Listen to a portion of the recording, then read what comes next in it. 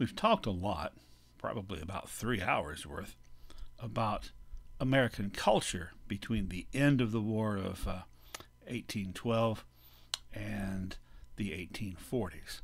Now we're going to back up and we're going to go back to the end of that war and pick up the thread of the political narrative. Talk about the national things that happened so far as politics go, and we're going to start at the very end of the war.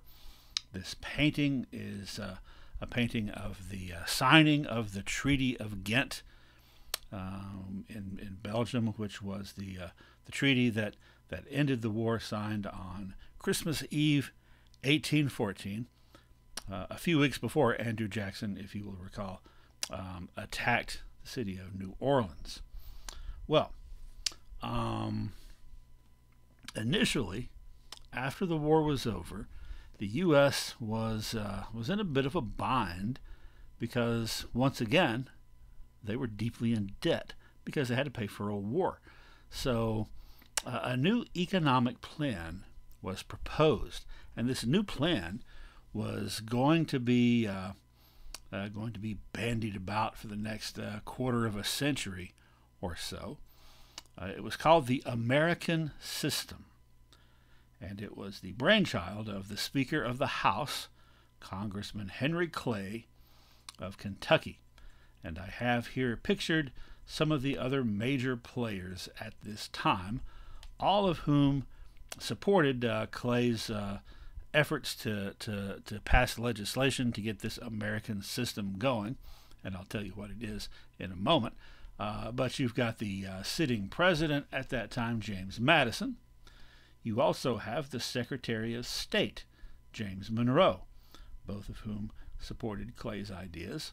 Also, Clay's fellow congressman, who, like him, had been a war hawk and who, like him, was becoming more and more prominent with each passing year, John C. Calhoun of South Carolina.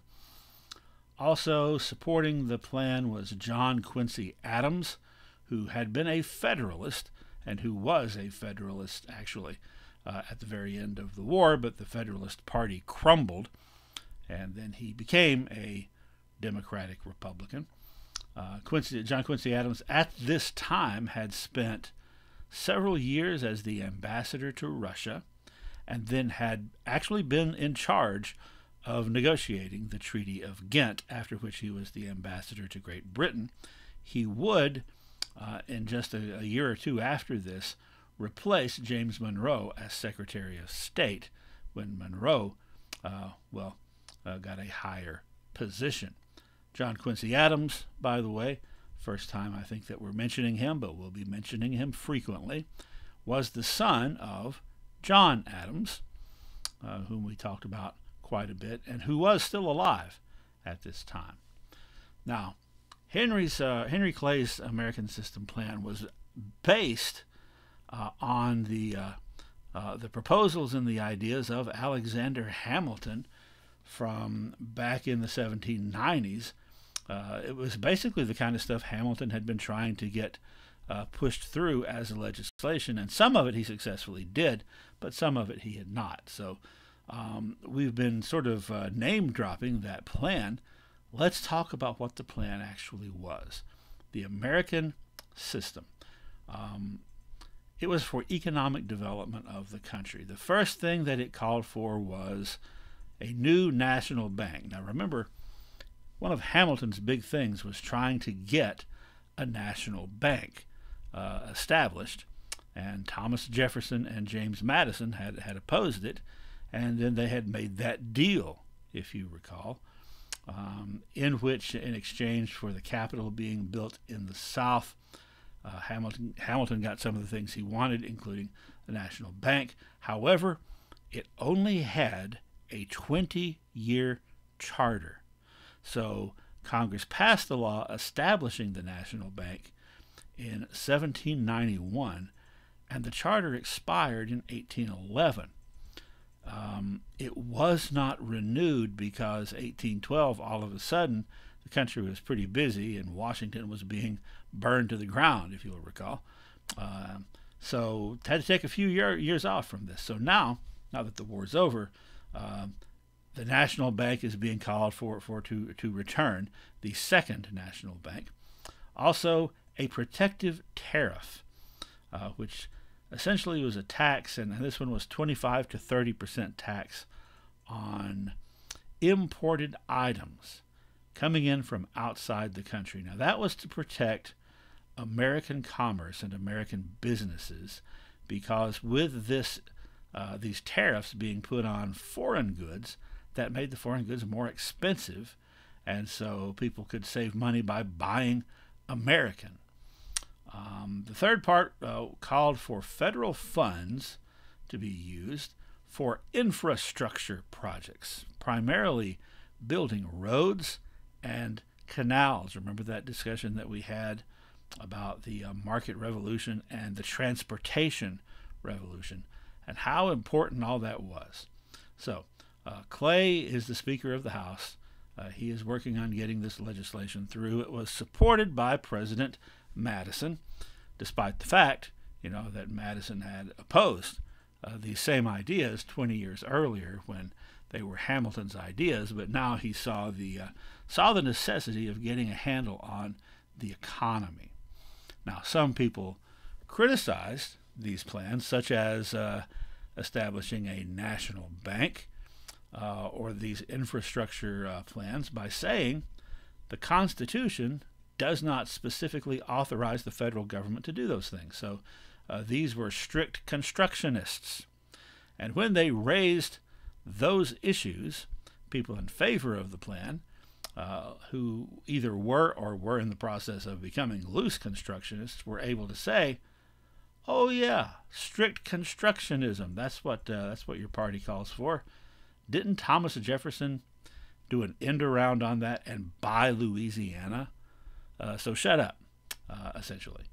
And now, there was a lot of pressure against the American system coming from, well, there's some pressure coming from the West, but there was a lot of pressure coming from the South, because Southern politicians believed that this economic plan, which essentially through taxes all the states were going to be contributing to, wasn't going to help the South. It was all going to help the North, especially the canals part. And the South really didn't need new markets opened up, as the North did, wanting to open up those markets in the Midwest. The South, with their growing power of King Cotton, why, they had all the markets that they could ever ask for. So they were opposed to it. However, 1816, the Second Bank of the United States was passed in Congress, and it was renewed with another 20-year charter. Now, the point of the National Bank, one of the big points, was to issue money and prevent local banks from overproducing paper money. So the National Bank would regulate how much money could be printed, because if you just keep printing money, it gets devalued. All right. Well, the bank was located in Philadelphia, and again, the goal was to sort of regulate commerce and kind of keep things under control, but it didn't work that way. Instead, the National Bank speculated. That is to say that they invested money in projects, hoping to get good returns on those projects, from those projects that could then add to the money in the Treasury. And right after the end of the war, 1815, there was a land boom, as more lands were being opened up, and these transportation advances were making it more accessible to get those lands. So everybody was buying up land in what was then the old Northwest, and it was a bubble. It was well, perhaps you've heard that expression used for the economy. When there's a bubble, things get bigger and bigger and bigger. And the mistake many people make is assuming it's going to always keep getting bigger, so they start putting money in it too. But the bigger it gets, the more likely that eventually what's it going to do? it's going to burst. It's going to pop. And the U.S. economy did just that in 1819. The Panic of 1819, which means that people lost trust in the banks and made a run on the banks, asking for their money back, or for the money that they had invested. Banks throughout the country.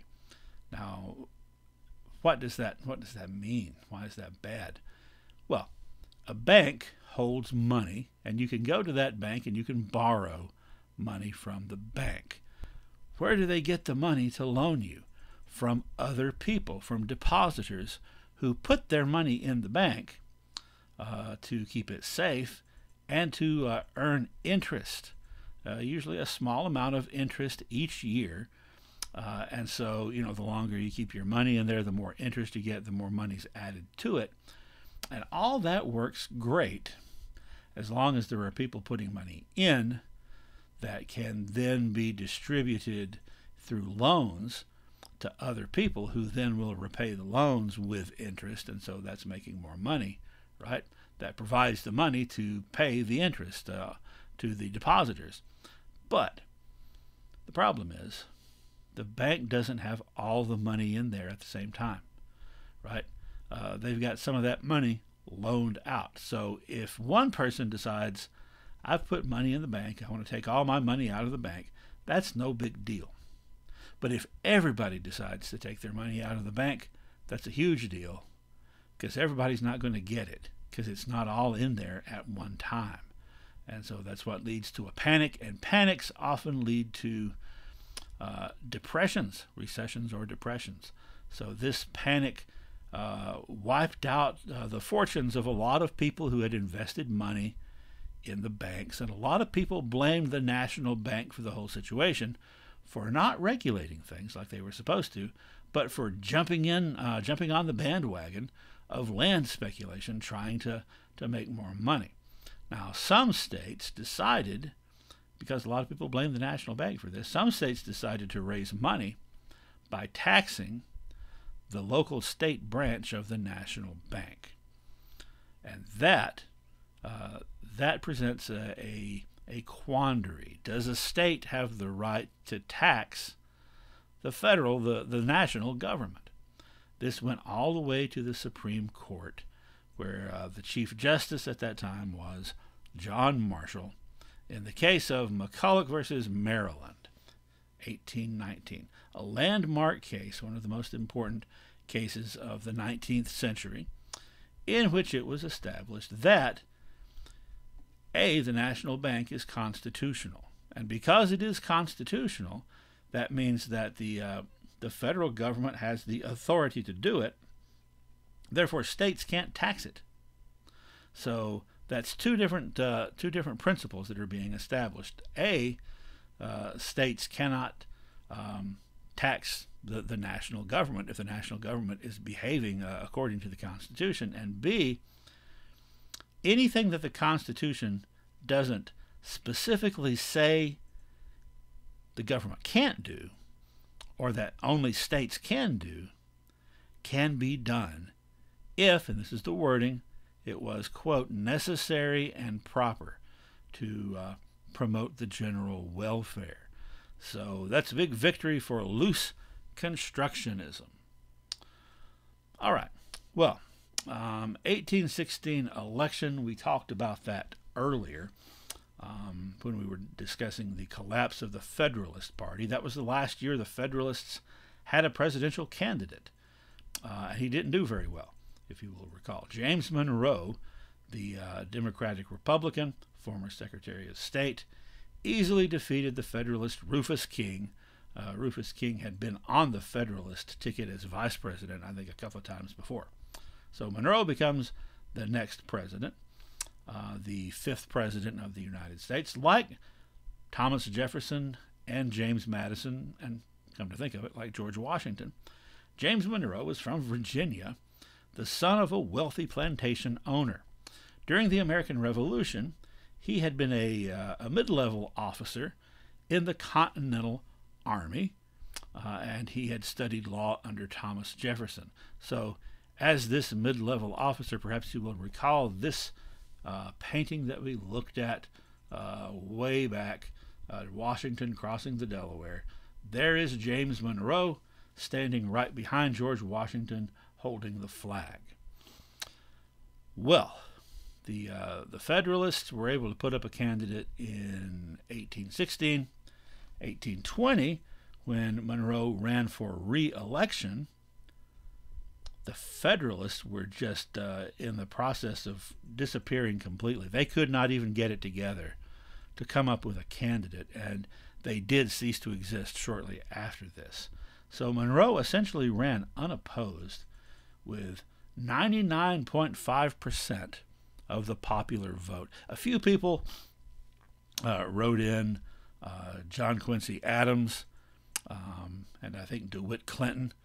They both got some votes, but the Electoral College, everything went to James Monroe because there's only one political party now, which was a kind of a bizarre situation to have political parties but only have one of them. This time period, essentially Monroe's two terms in office from 1816 to 1824, or more accurately from 1817 to 1825, oddly enough, is referred to sometimes as the era of good feelings by 1820 between, because no one was arguing about political parties. Had a whole lot to do with there was the nothing West to argue about. There's only particularly the lands opened up by the Louisiana Purchase. That doesn't mean that everyone had good feelings, really. That doesn't mean there was no division. There was very, very severe division. It just wasn't along the lines of political parties. It was along sectional lines or regional lines. It was north and south. Republicans in the north and Republicans in the south. That was the source of division during Monroe's tenure.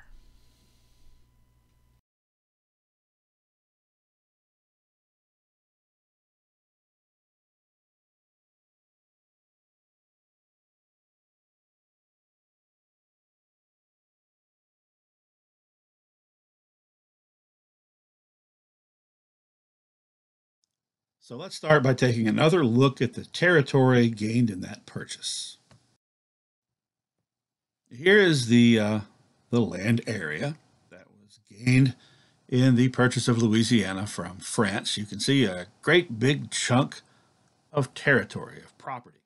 Now, east of the Louisiana Purchase in the United States at that time, you had several states, but also you will note that north of Kentucky and Tennessee, you had Indiana Territory, and south of Kentucky and Tennessee, you had Mississippi Territory.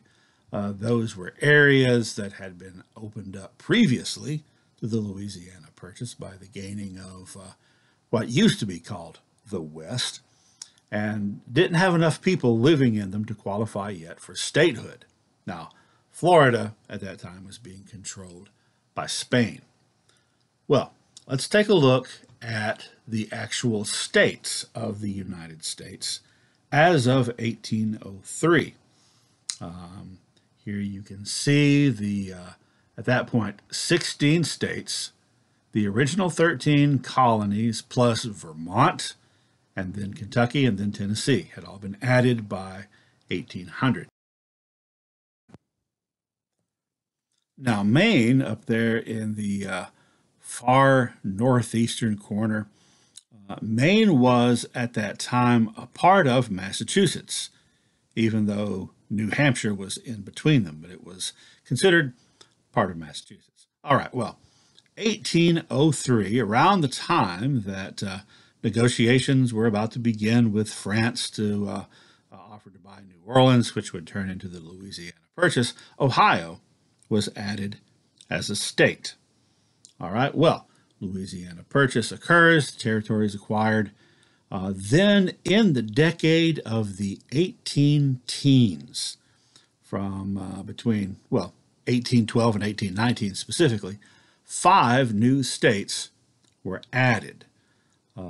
Indiana and Illinois, carved up out of Indiana Territory up there. And then Mississippi Territory was divided into two states, Mississippi and Alabama, and Louisiana itself, the state as we know it, was added to the Union.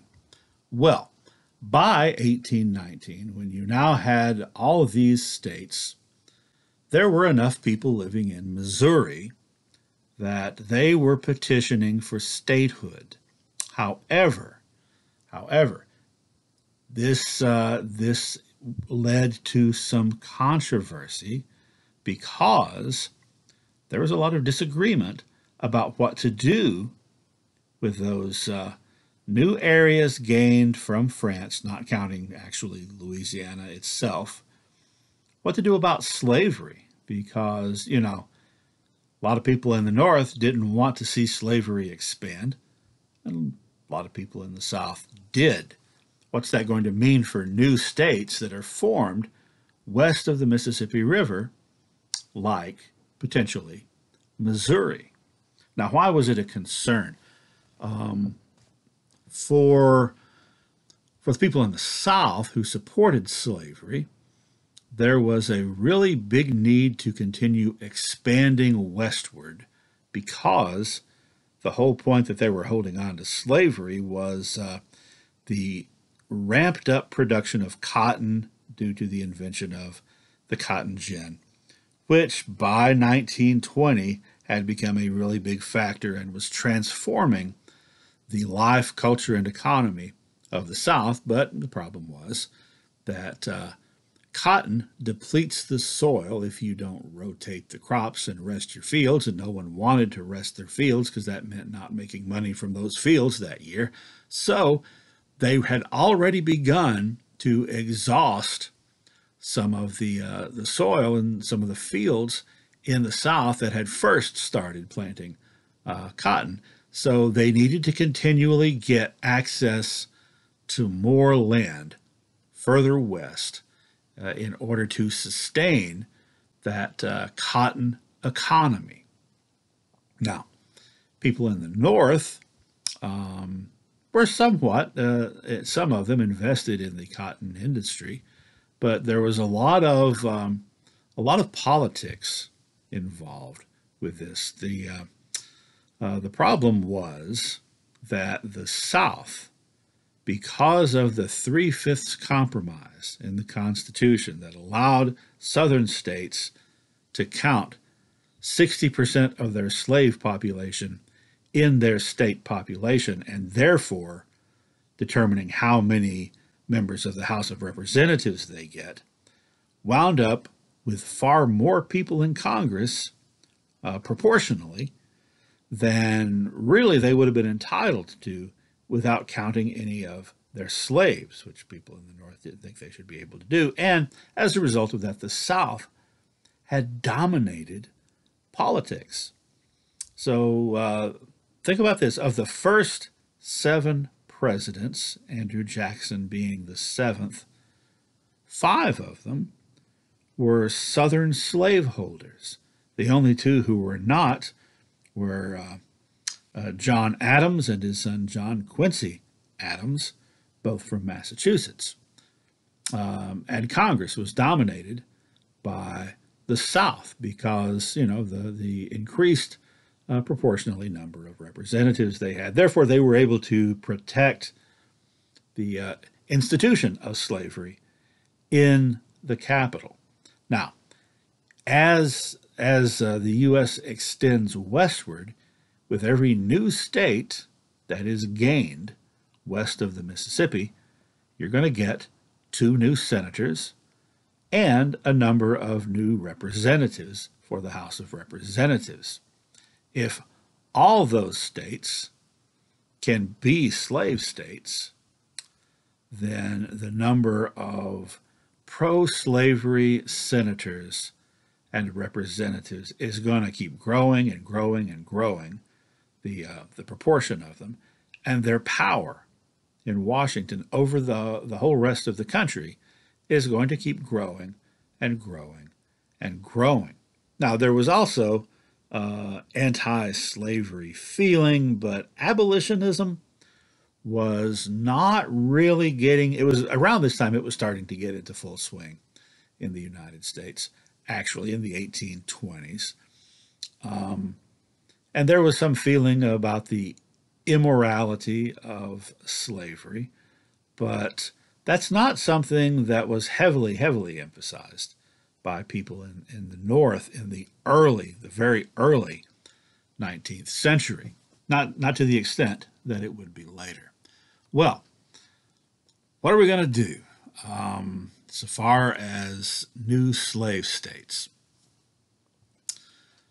There was a compromise offered in 1819, fall of 1819, of allowing Missouri in because they already had 10,000 slaves there, allowing them in, but Representative James Talmadge of New York proposed that a restriction be included in the act.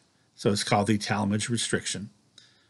He proposed that the law will allow Missouri to become a state, but no further slaves can be brought in beyond the 10,000 who are already there, and that the children of those 10,000 slaves would all be freed, each be freed at the age of 25, so that there could be slavery now, because people had already brought their slaves, but it was going to be basically forced to die out.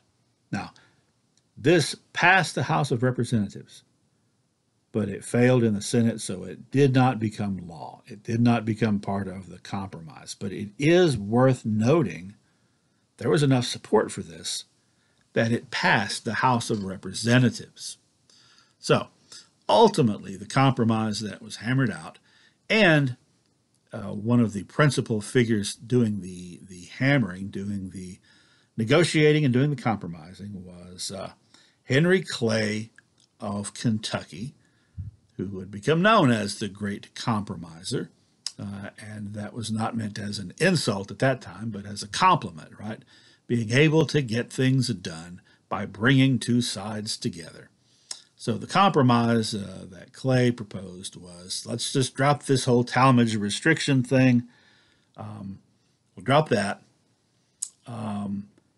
The concern about adding a new slave state and how that's going to affect Congress could be mitigated if two states were brought in at the same time, one that was a slave state and one that was a free state.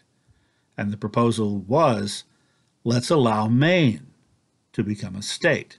So with Maine and Missouri, two new states, that would be 4 new senators, 2 in favor of slavery and 2 against it. And the same thing with the House of Representatives. So that'll balance things out. But then after that, after Missouri is allowed in, then there would be a line established, a line that was the 3630 parallel, or, as you can tell here in this map, essentially the western border of Tennessee and Kentucky would just keep extending all the way to the Pacific coast.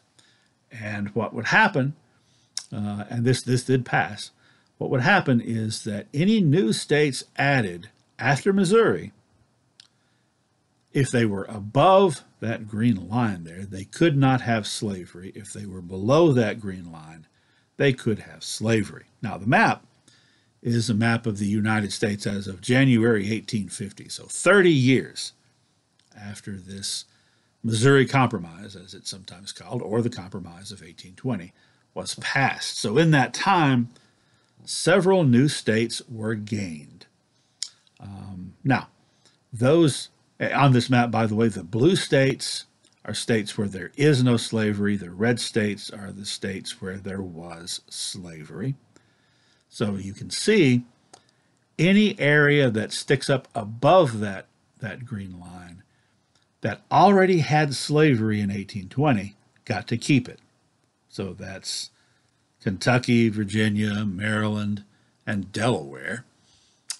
And also Missouri got to keep slavery. That was part of the compromise. But after Missouri, That was the cutoff. So the new areas that were added, the new states that were added over the next 30 years below that parallel, and those states were Florida, Arkansas, and Texas, would be slave states.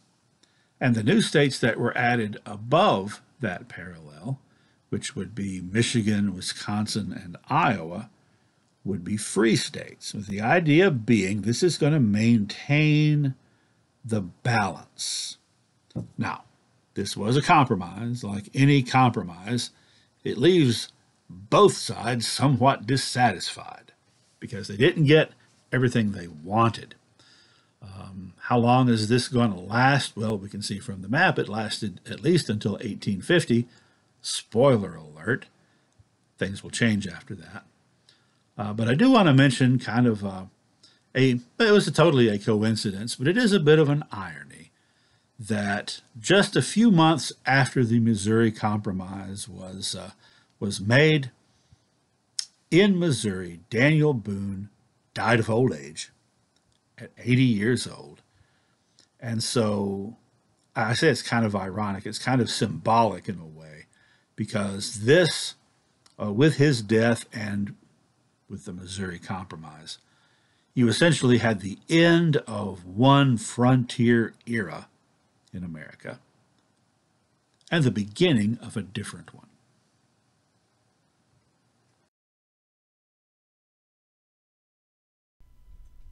I feel like the divide between North and South by 1820 can really be demonstrated by looking at writings from the time from two different individuals. So I have some very, very lengthy quotes here because I think it's important that you actually hear the words that were spoken or written. And I'm going to have these individuals' pictures up for the most part while I'm reading those quotes, and I'm going to have the quotes themselves kind of quickly flash across the screen so you can pause, you can go back and read them for yourself if you wish. Now, the first person that we're going to look at is Thomas Jefferson. Thomas Jefferson had been out of office as president for 12 years at this time. He was 77 years old. And this is from a letter that he wrote to a friend about the situation and the proposal to have that dividing line allowing slavery to the south of it and no slavery in new territories to the north of it. So I'm going to read his words, and I'm going to stop every now and then and kind of rephrase or summarize what he just said so as to emphasize certain points, but also to, make it a little more contemporary. Here's what Jefferson had to say. I had for a long time ceased to read the newspapers or pay any attention to public affairs, but this momentous question, like a fire bell in the night, awakened and filled me with terror. I considered it at once as the knell of the Union, the death knell. It is hushed indeed for the moment, but this is a reprieve only, not a final sentence. A geographical line, coinciding with a marked principle, moral and political, once conceived and held up to the angry passions of men, will never be obliterated, and every new irritation will mark it deeper and deeper. I can say with conscious truth that there is not a man on earth who would sacrifice more than I would to relieve us from this heavy reproach that is slavery, in any practicable way. The cession of that kind of property, slaves, for so it is misnamed, is a bagatelle which would not cost me a second thought if in that way a general emancipation and expatriation could be effected. So let's revisit that. The cession of that kind of property, giving up slavery, which should not even be called property, he's saying, is a bagatelle. What is a bagatelle? It is a cheap piece of jewelry that's not really worth anything. He said, it's like a cheap piece of jewelry. It wouldn't cost me a second thought if it could be done in such a way that all the slaves could be freed and moved somewhere else. Moved somewhere else. He continues, and gradually and with due sacrifices, I think it might be. But as it is, we have the wolf by the ear, and we can neither hold him nor safely let him go. Justice is in one scale, and self-preservation in the other. So he's saying that he believes gradually slavery is going to end, and it will require some sacrifice. But he's saying the way things stand right now, we have the wolf by the ear, which means it's not safe to hold on, and it's not safe to let go. We're stuck, he's saying. And then he says, justice is in one scale, and self-preservation in the other. So he's saying that keeping slavery is an injustice. It would be justice to free them. That's on one side of the scale, but on the other side is self-preservation, because he believed, like a lot of people at the time, that if the slaves were all freed at once, there would be a massive race war as they sought to take revenge against the people who had enslaved them. He believed it was impossible for white people and black people to live peacefully among one another or even next to one another. Now, bear in mind that he is of the generation, and this was still believed by people, most people, even slaveholders, by 1820, the generation that believed slavery was wrong, but that we were stuck with it, and that it would have to be allowed to gradually fade away as it had in the North. Okay? Of course, that's not going to happen because now there's the cotton gin. And finally, he says, I regret that I am now to die in the belief that the useless sacrifice of themselves by the generation of 76 to acquire self-government and happiness to their country is to be thrown away by the unwise and unworthy passions of their sons, and that my only consolation is to be that I live not to weep over it. So that's I find that very poignant. He's saying that all the things that they did in 1776 were for nothing, because their sons and grandsons were going to throw it all away. And the only consolation he could take is he's almost dead, and so he's not going to live to see it happen.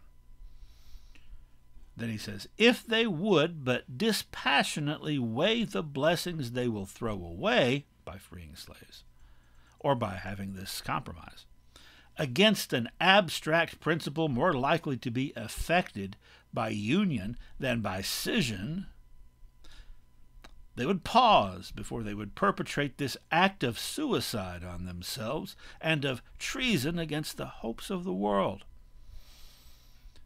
If they would only dispassionately weigh what was going on, if they would only weigh what they're going to be losing by having this compromise and dividing the country with a line for something that he says is more likely to be affected by union than by scission. So it's all about slavery. He's saying slavery is more likely to be done away with if the country's not divided by a line. And that if only the present day politicians would think about this, kind of like the people at the Philadelphia Convention, the Continental Congress, and later the Constitutional Convention had done, if only they would stop and think about it, they would pause before they would perpetrate this act of suicide. He's saying this is going to destroy the country, this dividing it into two parts, North and South. It's going to destroy the country. It's suicide, and it is treason against the hopes of the world. What does that mean? Well, we're calling back now the ideas of Thomas Paine.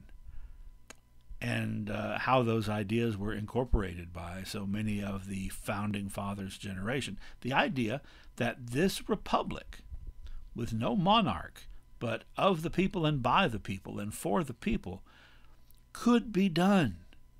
It could be done, and it could inspire other countries around the world to rally against tyranny or to come join the United States in their experiment for this democratic republic.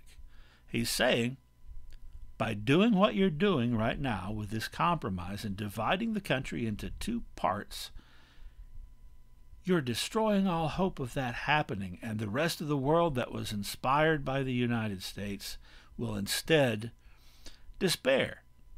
They will see that this type of government is not possible to sustain, because already within one generation it will have destroyed itself. So when I read these words by Thomas Jefferson, like I said, it's kind of poignant. It always kind of gets me a little bit to think about this guy in the twilight of his life, seeing the things that he had done being undone. Now remember, so much of the founding fathers' approach to establishing this new government was based on compromise, on giving, on each side giving in to some degree. Now this is a compromise that Henry Clay has brokered, but the result is going to be a division.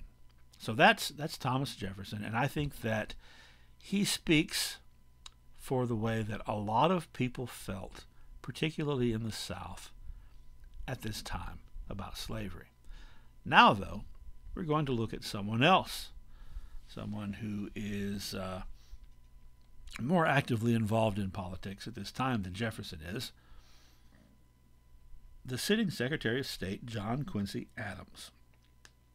Now, this next part that I'm going to read is from the diary of John Quincy Adams, and he's talking about a discussion that he had with his good friend John C. Calhoun, a slave owner from South Carolina, after listening to the debates in the in Congress about this proposed compromise.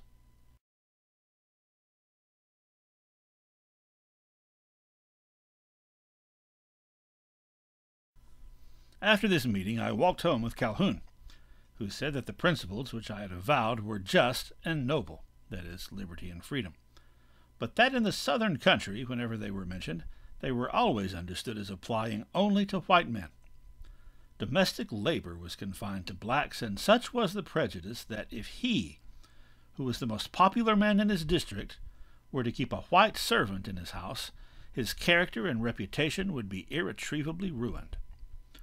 I said that this confounding of ideas of servitude and labor was one of the bad effects of slavery, but he thought it attended with many excellent consequences.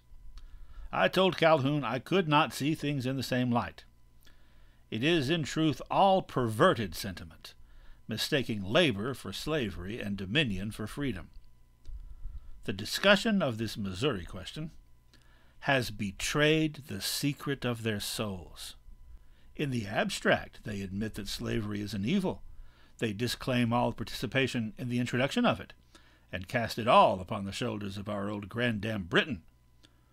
But when probed to the quick upon it, they show, at the bottom of their souls, pride and vainglory in their condition of masterdom. It is among the evils of slavery that it taints the very sources of moral principle. It establishes false estimates of virtue and vice. For what can be more false and heartless than this doctrine which makes the first and holiest rights of humanity to depend upon the color of the skin? If the Union must be dissolved, slavery is precisely the question upon which it ought to break. For the present, however, this contest is laid asleep. So here he is walking along with his friend John Calhoun, the slave owner from South Carolina, who is trying to explain to John Quincy Adams all this talk about liberty and freedom, you have to understand that's only for white people, and that the prejudice against black people and equating black people with servitude was so strong in South Carolina that someone like John C. Calhoun couldn't even hire a white butler. It would be a scandal because you're putting a white person in a demeaning position. Adams replied, that's part of the problem of slavery. It enhances this hypocrisy of trying to defend this idea that is indefensible. And this is perhaps, I think, the most important part of that passage. He said, they have betrayed the secret of their souls. And he's talking about Southerners. He's talking about people like Thomas Jefferson.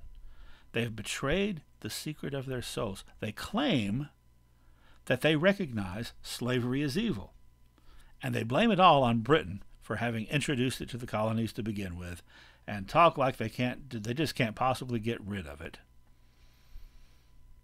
But they're betraying the secret of their souls. The secret of their souls is that they like it. They like being masters. They like setting themselves up almost as gods over other human beings. They like how that feels, and they're not going to let go of it. But they recognize it would sound bad to say that. Therefore, they have all these arguments about why it has to be done gradually, if at all. And John Quincy Adams says in what I think is the second most important part of this passage, if the Union will break apart over the issue of slavery, well, so be it. That's the one thing it should break apart over if it's going to break apart, because you should either have slavery or not have slavery. And that if there's going to be an insistence that it continue, the Union itself is a farce and a sham, and all the talk about liberty and freedom and equality are meaningless if people have slaves. And I think that, whereas Thomas Jefferson's words are very affecting, very poignant, John Quincy Adams' words cut to the quick of things. They really do get to the bottom of things.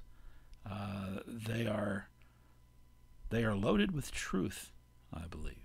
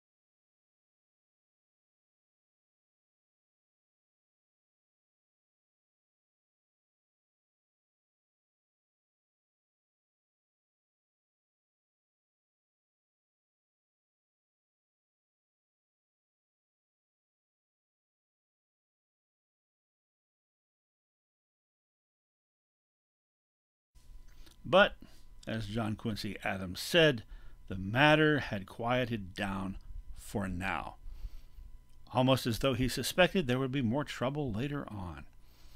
Well, before we move on from James Monroe's administration, there's one other element of it that I want to talk about, one other element of freedom and liberty. But in order to do that, we're going to have to travel south of the border and talk about this guy, Simón Bolívar, who is sometimes referred to as the Latin American George Washington. You see, there were a series of revolutions starting in the 18 teens, lasting up into the 1820s, where what had been known as New Spain, that was essentially all of South America except Brazil and like French Guiana and a couple of small places like that, and Central America, had all been part of the Spanish Empire, but the different provinces started to rebel and started to proclaim their independence. There was actually a global movement by the 1820s of formerly colonized people seeking to get out from under the power of their colonizers and become independent. Independent republics. A whole bunch of them sprang up, beginning with Mexico, beginning in 1810, and then it was several years later before the government was officially formed. Colombia, Chile, Paraguay, Venezuela, Argentina, Peru, Costa Rica, El Salvador, Guatemala, Honduras, Nicaragua, Brazil, Bolivia, Uruguay. And Simón Bolívar was involved in several of those countries getting their independence and was elected as president of 4 different countries: Venezuela, Gran Colombia, Bolivia, and Peru. So all of a sudden you've got a bunch of much smaller countries rather than what was previously known as New Spain, including Mexico. Now, a lot of people were fearful in the United States that this would be sort of an open invitation for European powers to swoop in, while these new governments were trying to get established, to kind of swoop in and take them over using their superior force of arms, because as brand new countries they were not that strong yet. And this is why in 1823 James Monroe released what became known as the Monroe Doctrine, which in essence said the United States would oppose any further attempt at European colonization in the Americas. Now, any European power that still had a colony would be allowed to keep that colony, and therefore Spain held on to Cuba, for example.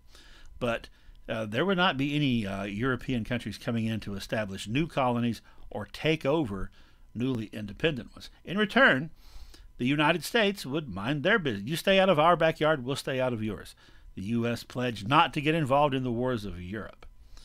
And, of course, as I said, not only would Europe not be allowed to make any new colonies, they would not be allowed to interfere with those newly independent states of Latin America. So that was in force for a very long time. In essence, you could say it's still in force, because the idea of Europeans colonizing these independent countries is something that has not been allowed, although France did try it in Mexico when the U.S. was distracted in the 1860s in the American Civil War.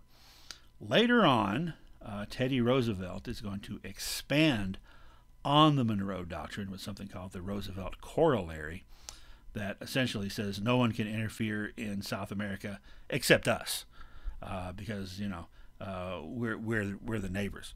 But that's what the Monroe Doctrine is. We will probably mention Monroe one more time when we talk about the establishment of the African colony of Liberia later on, and you'll just have to wait to see how President Monroe in the United States fits into that.